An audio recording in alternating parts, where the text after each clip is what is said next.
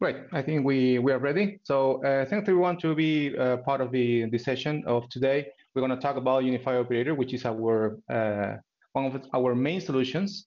Kjeld Hansen is going to be doing the demonstration as our CTO and CEO. Myself, Wilber Zapata, which I'm going to just make a very short introduction of the company. As we already have made this yesterday, I'm just going to do a very quick presentation about the company. For the companies and persons that don't know us, I mean, Scanto has been founded in the year 2000, so we are almost 20 years as a company. But since the beginning, we started to work with Avaya, and that in those years, in 2001, our first version on IP Office, in those days, it was a Network Alchemy, a black equipment that was the previous generation of the IP Office. That's the name. I think it comes from the SDX, the company that Avaya bought in those days. And so we started very long time ago with Avaya, officially DEFCON partner since 2007. And since then, we are developing all our solutions around Avaya. We support all Avaya platforms today and tomorrow. So it's for you, it's important we can discuss any kind of needs, because it's very rare that we are not able to integrate with any Avaya technology today. Obviously, we have multi-vendor support with several platforms, not only in the UC space, by the way. So it's not only that we only integrate with Microsoft Teams or Skype for Business. No, we integrate with several solutions like calendar databases, a lot of stuff that I'm sure that Kjeld is going to be the best guy to talk about all these technical capabilities. But for your information, our multi-vendor support is really focused on helping Avaya channels to move the customers to the Avaya solutions. So we are always helping. It's very common to find a company that even they have chosen Avaya, obviously they have to keep some offices or branch offices or some technologies from third parties. So we are here to help you integrating everything, so everything just has the same shape. Okay? Headquartered in Denmark and offices in Germany and Spain, doing business all around Europe and Americas. Some of our customers, just for information, a lot of ones are not included, obviously. Very well, we are doing quite well in as I mentioned, in Europe and Americas. And in the last year, for instance, while we are really happy, we have moved forward deeply in the UK market too, and hopefully going to move into different regions in the coming months. Something important, please, for you to know is that we are a development house. I mean, we are not only sell package solutions. We are working with Avaya. We have a very close relationship with Avaya in this case. In the last years, we are cooperating with Avaya in some special developments that years after that become a solution. So today, for instance, just last year, something like 40% of our revenue comes from special developments, not only with channels, but vendors and a mix of both. So anytime you have any need to make any special developments on any UC space, call center space, please let's have a talk. I mean, it's important for you to know that we are here to partner with you and to fulfill all your requirements. Okay, so I think that's my part, and I hand over to you, Kjeld.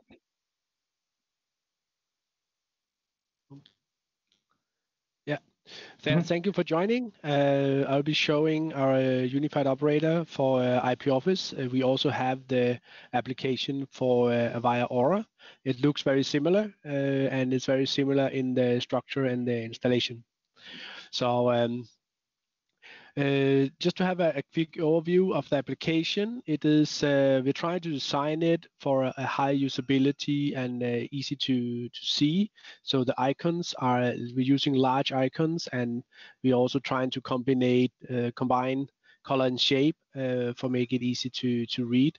The central part of this is the integration to Active Directory, where we are getting the data from, and so there is the solution consists of a an SQL database on a server, and that's where we collect all the information. So we have a uniform platform to get the data.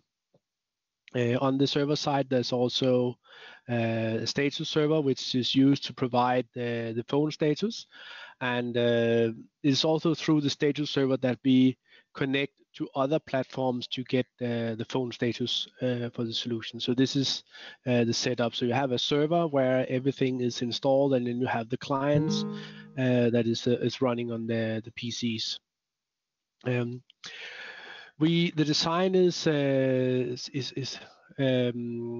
a way that you have some buttons at the top, and they are mostly for presentation. So you can use the mouse, and you can use mouse over to get help on how to use the application.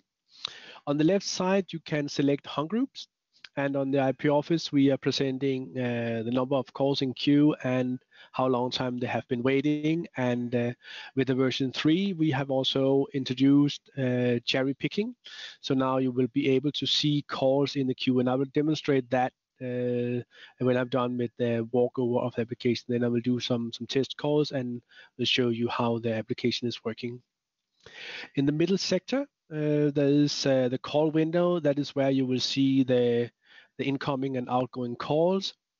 And we're trying to give, we have a description part, and that is where you will see how the call, what route the call has taken to get to you.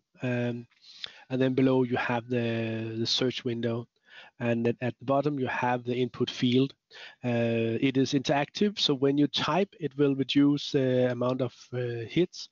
And when you have a match, it will go into the detail view. And in the detail view, you can see there's help on which function keys that can give you different functionalities. F3 will do a transfer, F4 will transfer to mobile, F5 will send an email.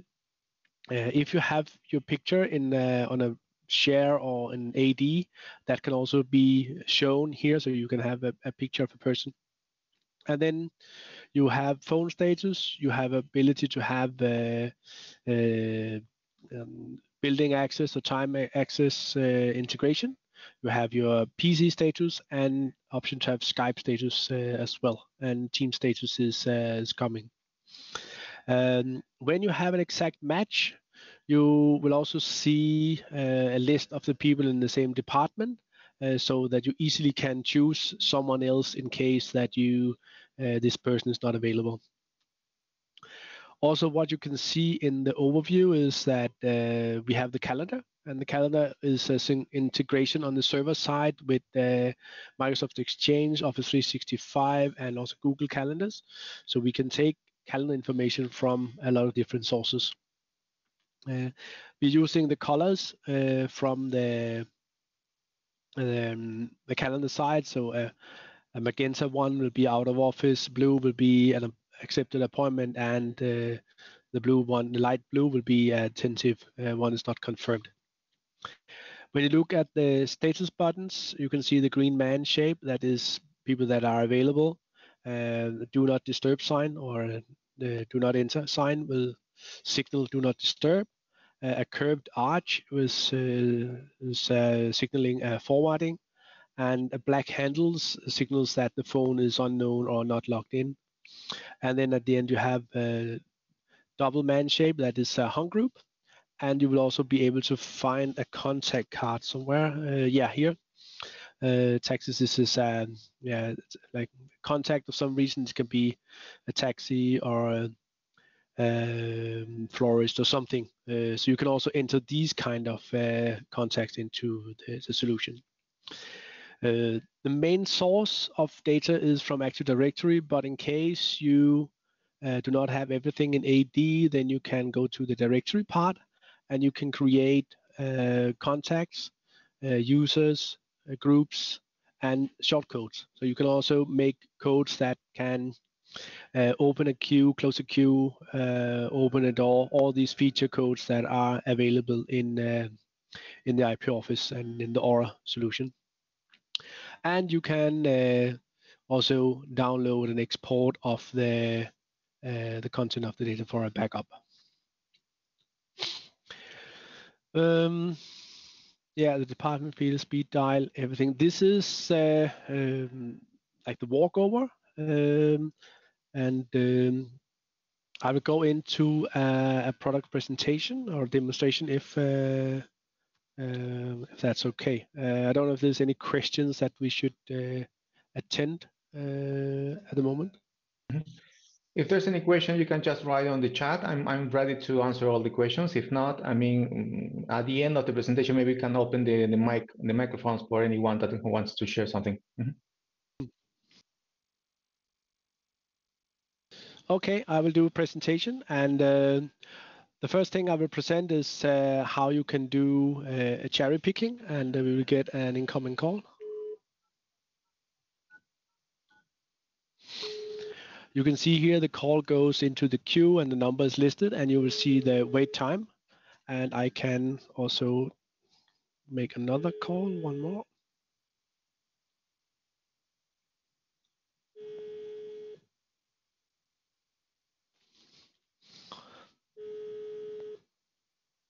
Now the second call comes into the queue, and in case you decide this is more important than the first one, then you just double click and the call will go to your phone and you can answer it. If you want to transfer the call, you will just do a search. That could be Wilbert. I can see that he is not logged in, but I have an alternative, that is Paka. And but okay, there's a collision with the calendar, but just for this purpose, I will do the transfer. And then I press star, and the call is gone, and I can take the next call in the queue. You have an option to log in to the home group. Okay. Okay, I send the call come back. Yeah, I'll just hang up. You have an opportunity to enable you a login onto Home Group. On the Aura platform, we will do elite agent integration or basic agent integration, but you can also just be a device in a Home Group. So this is kind of the way that we're using the Avaya system to route the call. So on the IP office, we're using the Home Group or the direct calls or the cherry picking, and then we are redirecting the call to your device. Or on the Aura side, you can use normal call distribution, but also basic and elite agents. But if you log in, the call will be automatically distributed to your device. We have made a big effort to make the search engine very strong. So you have, first of all, you have the interactive search. So when you are searching, it will go to an exact match. There are different ways of searching. I can just like, okay, it depends on, yeah, like this. What I'm doing here is I'm just putting in something of the start of the name and then something on the last of the name. And in this demonstration, we don't have that many entries in the database, but normally even for very large organizations, to like 8, 10, 12,000 endpoints on the Aura system, even just 4 to 5, 6 letters is enough to make an exact match. You can combine the search. So if you type in like an department, you just press comma, and then you can combine the search with just pressing comma and then a part of the name.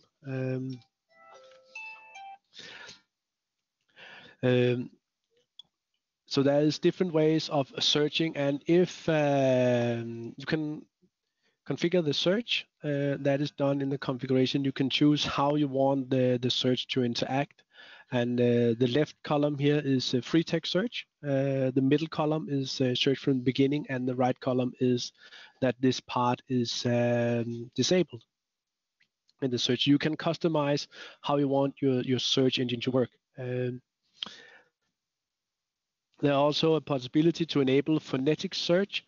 Then you will be able to search for names that are where it's difficult to hear the spelling. It can be that you have Norwegian or Norse way of spelling Camilla with a K, that will match with Camilla with a C, and similar things, Christian with CH and K.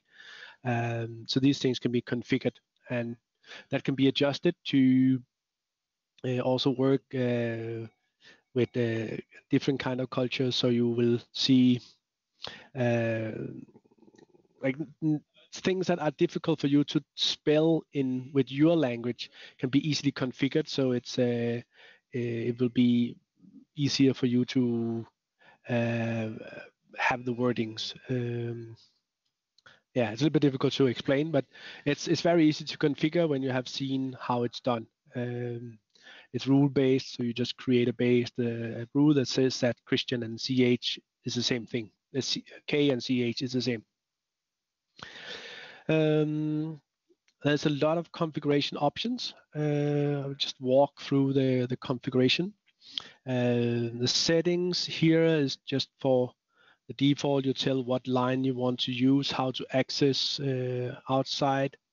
You can set up how it should react when a call comes in, when you hang up, when you transfer a call. One thing that we have is that we have this protected disconnect. When a call comes in from a customer, we will typically limit the way that you disconnect the call. So you have to press control minus to disconnect an incoming call instead of just minus, which is the default key for disconnect, because we want to protect the customer from being accidentally disconnected. The search tab, we've been through that. The groups, you can choose what kind of groups you want to monitor. It can also be groups that you're not part of. It could be any group. And a group listed here is easy to transfer to. The first one we will normally expect to be your default queue. So that is control 0. You will normally not transfer calls back to your own group, but the other groups can be service groups in the organization that you easily want to transfer to. So for instance, here support will be control 1 and so on, control 2, control 3. As some system configuration, we can do Kanban. So if you want to put the call for waiting on a busy extension, you configure the default shortcode in the IP office. And also on Aura, the same thing. You will use the shortcode, or on Aura we have an extended feature called Hang On Server, where you can have centralized parking of the calls. We have priority call, which gives you an option to either break in to a conversation. This can be used in hospitals and similar situations where you want to be able to overrule a D&D or a busy device, a busy phone. If you are working in a business center location, we also have support for that. Then you can set it up to show a greeting message. So when a call comes in, it will tell which company is called and what to say to this. And then it can also activate a filter across the application. So it will only show the people from that company. So that's a very strong part for that for the business center integration.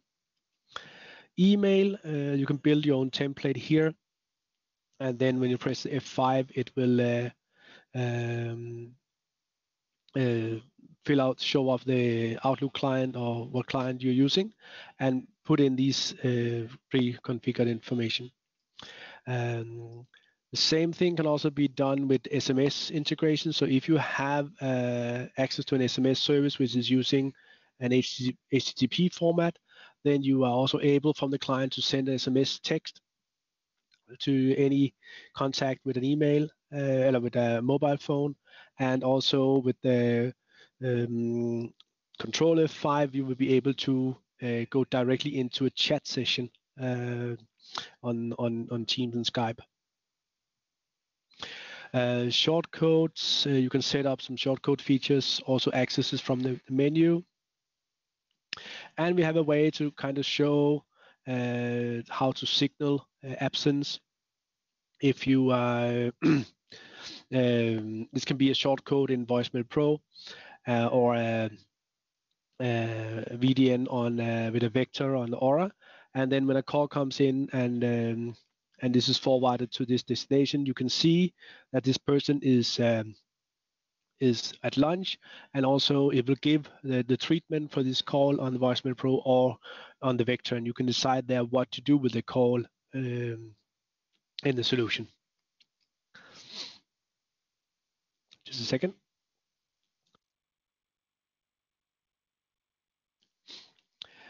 Yes, this is more or less the presentation of the solution. Is there any questions, Wilbert, so far we should address? At the moment, I was complementing what you were showing, so I was writing. If there's any question, please just drop a message on the chat, or as we have only 8 minutes left, maybe if you wanted to open your microphone and ask a question, I mean, be our guest, please. Yeah.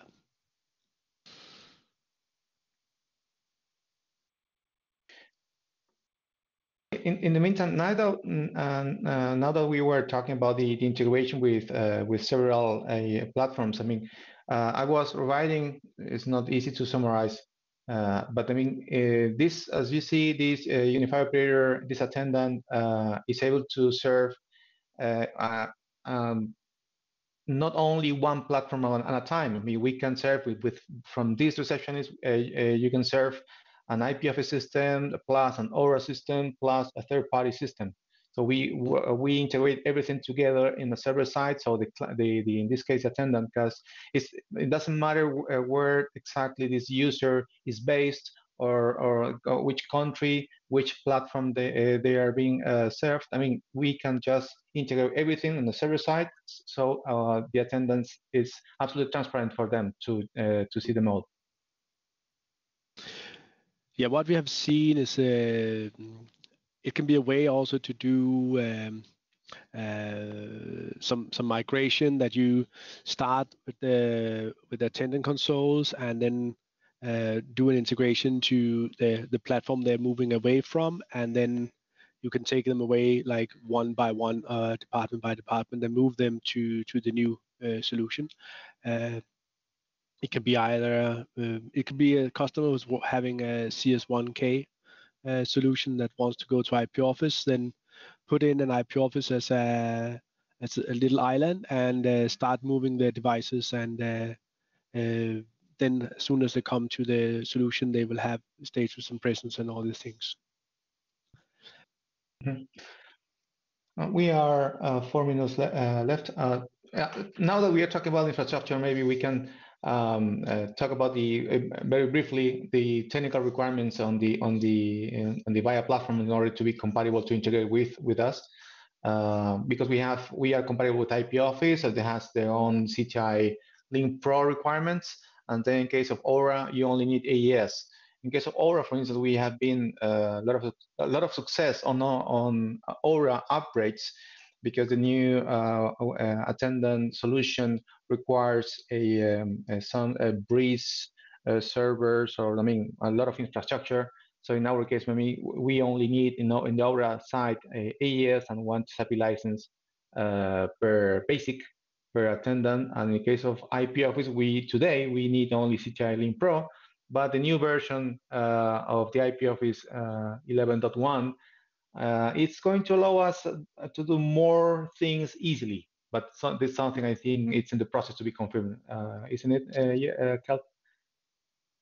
Yeah, and like one thing which is important to mention is that everything we do is based on the capability of the Avaya solution. So we take advantage of the good features are there, and we try to add some functionalities that makes that increases the usability, or maybe gaps some culture. Give some extra features. So it's like you have a very stable solution in the Avaya solution, and so you don't set up every servers that are not needed. with the way it's built, it's like it has automatically fallback because it's using a hung group. So if something fails in the network, as long as the phones are working, the calls will come through.